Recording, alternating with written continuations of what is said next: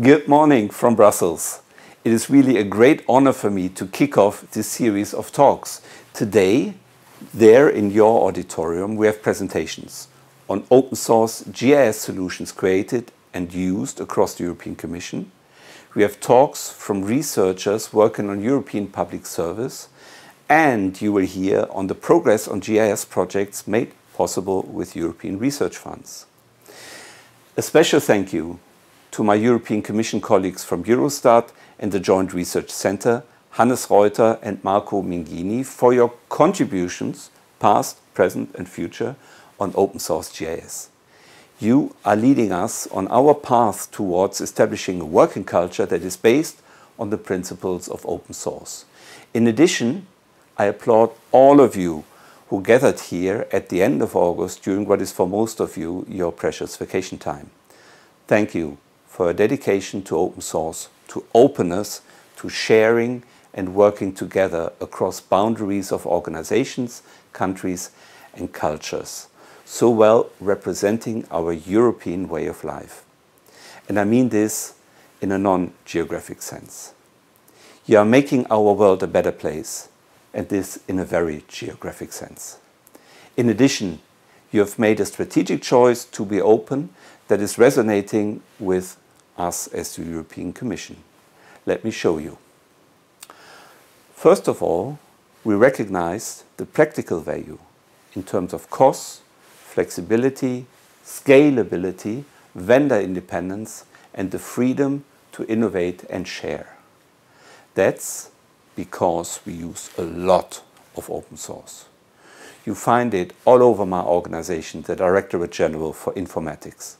It's dominant in the data center, where more than 75% of our server hosts run Linux. For Commission websites, we use Drupal everywhere. Our software developers, our internal environment is increasingly relying on open source. It is at the core of our build and code management environment. We build our own solutions on top of widely used open source building blocks and libraries. We use open source to provision many of the services which we make available inside and outside of the Commission to the European public.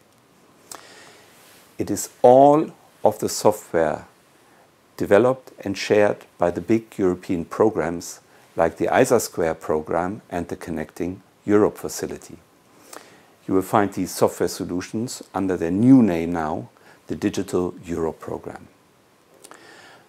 Over the past 2 decades, the use of software expanded from the data center to Commission desktops, including web browser Firefox, media player VLC, and of course also like LibreOffice.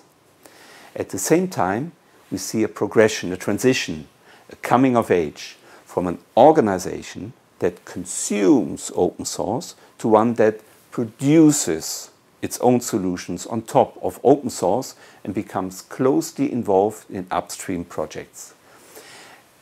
And we are now well on our way to the next phase in this transformation to 1. Share our software publicly, and 2. Contribute to existing open source projects. Led in part by you in the geoinformatics space at Eurostat and JRC, but in truth across all Commission services, colleagues develop and increasingly share software solutions and utilities as open source. There are at least 120 such Commission-built solutions available today, and we expect to see this number increase steadily as we embrace more and more the open source lifestyle, this working culture based on the principles of open source. In summary, 1. Open source is practical. 2.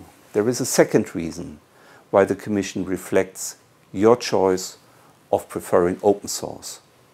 The past 3 years, open source has become much more visible at the Commission. That is because the Commission recognizes that open source is much more than a practical tool or even a lifestyle. Strategically, our future depends on it. Open source is linked to our policy goals. It is a central part of the Commission digital transformation. It is essential for a European digital infrastructure. And it is clear to us that only openness can deliver digital sovereignty. Last month, we announced the renewal of the European Commission's digital strategy. There we emphasize that our progress builds on an increasing use of open source software.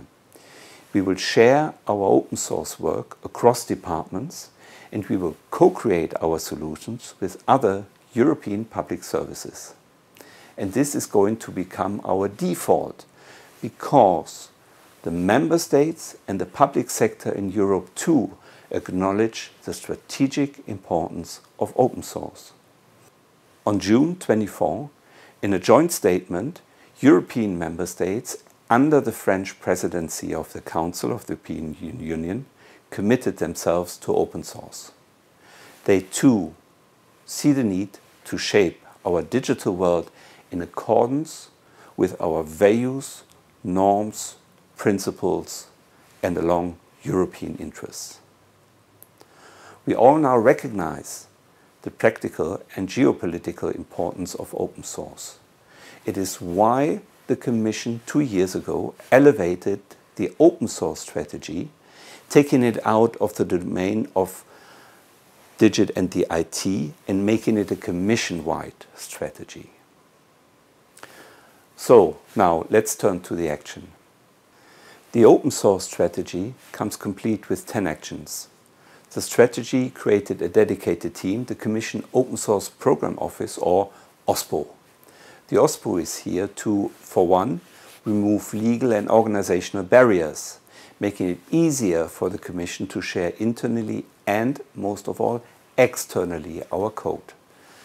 Second, it's there to assist our governance colleagues to build open source into their project's evaluation processes and to nudge new projects to explore open source alternatives first.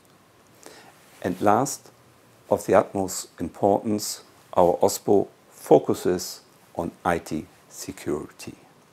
So the OSPO is also an easy entry point for open source initiatives inside the Commission, and it helps us build long-lasting relationships with external open source communities. 2 years, and what have we achieved so far? I will limit myself to 3 main achievements and activities in chronological order. First, we've changed the defaults in our internal development system. New projects are now by default shared across the Commission services.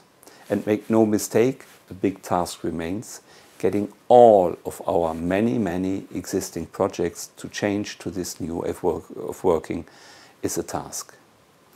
I actively advocate this change in approach, working with my own departments in DIGIT, and to infuse the open source lifestyle into all my and all Commission teams and projects.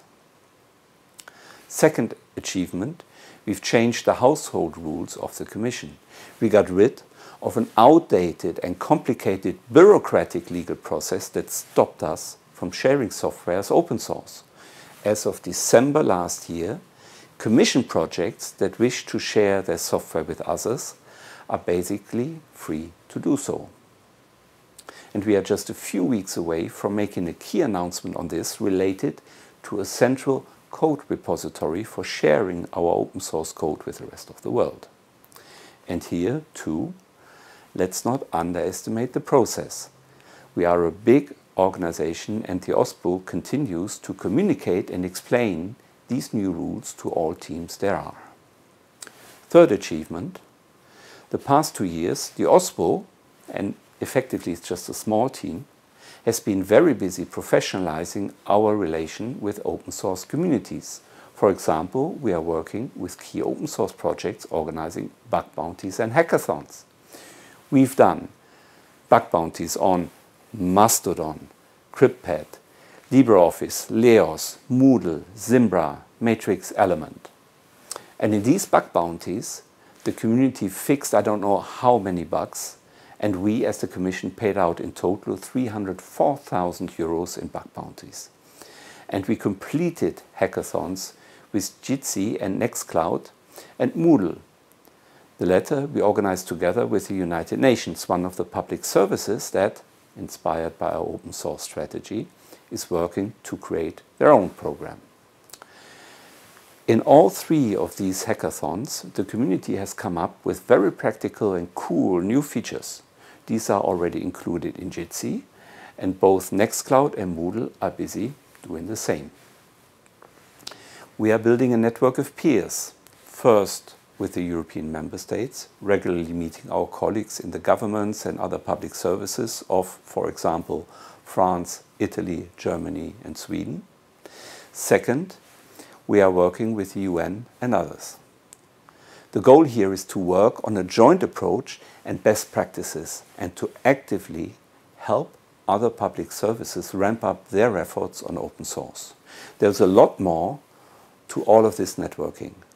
For example, with support from the European Parliament, we are beginning a project with the member states to automatically federate all of our catalogs across the EU of all of our open source solutions that any public sector organization across Europe is involved in. Speaking of open source solutions, with all this talking, I'm actually keeping you from hearing about GISCO and Inspire, about Earth observation and climate forecasting. I'm very encouraged by the growth in open source geoinformatics. Its practical and strategic value is reflected in the breadth and scope of the presentations today. My apologies, as I can't be here in person to answer questions if you have any. However, one of my colleagues from the Open Source Program Office is online and will be happy to answer any questions you may have. I know that he is eager to hear from you and from the other speakers and presenters in this session. All that's left for me to do is wish you a great conference. Thank you for your patience.